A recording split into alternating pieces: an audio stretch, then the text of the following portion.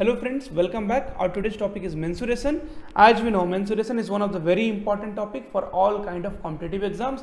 Let it be bank, SSC, railway, UPSC, CSAT and placement trainings. For all the exam, mensuration will play a very important role. And friends, if you are talking about railway and SSC exam, then mensuration you can expect 5 questions. So friends, central government jobs must need mensuration topics, mensuration questions. So let's start with the question today. So friends, our today's topic is triangle. So we will see a few questions on triangle and the formula based on triangle. Now friends, area of a triangle will be 1/2 into base into height. And friends, area of a triangle when sides will be given. So suppose friends, this is A, this is B and this is C.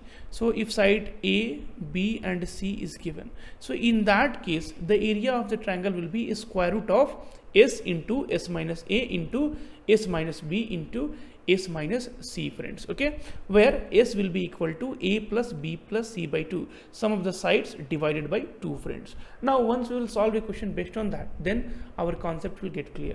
So friends, find the area of a triangle, find the area of a triangle whose sides are 15 centimeter, 16 centimeter and 17 centimeter, okay. So A, B and C is given, okay. So let's calculate, friends. So first write it here, A 15 centimeter, B 16 centimeter and C 17 centimeter. Now calculate S here. So S will be equal to 1/2 into A plus B plus C. So 1/2 into 15 plus 16 plus 17. Now try to add this. So 7 plus 6 is 13, 13 plus 5 is 18, 3 plus 1 will be 4.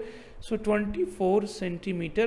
So 24 centimeter will become the value of S friends, okay. Now friends, what we are going to do, we are going to calculate the area and we know the formula will be S into S minus A into S minus B into S minus C. So friends, your S is nothing but 24. So 24 into 15, 24 into minus 16 and 24 minus 17, okay. Now so friends, here is square root 24 into 9 into 14 minus 6 is 8 into 7. Now friends, you can see here 8 is there and here also 8 is there. So 8 you take common, here 3 and here 3 you take common, and then a square root of 21 will be inside, which cannot be taken out. So 8 into 9 will be equal to, so 8 was there, so 8 we took and 3 was there, so 1 3 we can take. So 24 is square root of 21.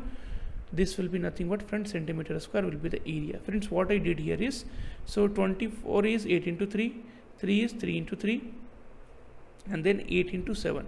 So for 2 8 we have taken 1 8 out, and for 2 3 we have taken 1 3 out. So then 21 will be remaining. So 24 is square root of 21 centimeter square will be the answer for the question number 1. Now friends, moving towards the question number 2. Question number 2 friends, find the area of a right angle triangle with hypotenuse 65 centimeter and one side 25 centimeter. Now friends, if we'll talk about the right angle triangle, then this angle will be 90 degree and this will be your ABC. So friends, hypotenuse is given 65 centimeter and one side, so any one side you consider 25 centimeter, okay friends. So in right angle triangle friends, we use Pythagoras theorem.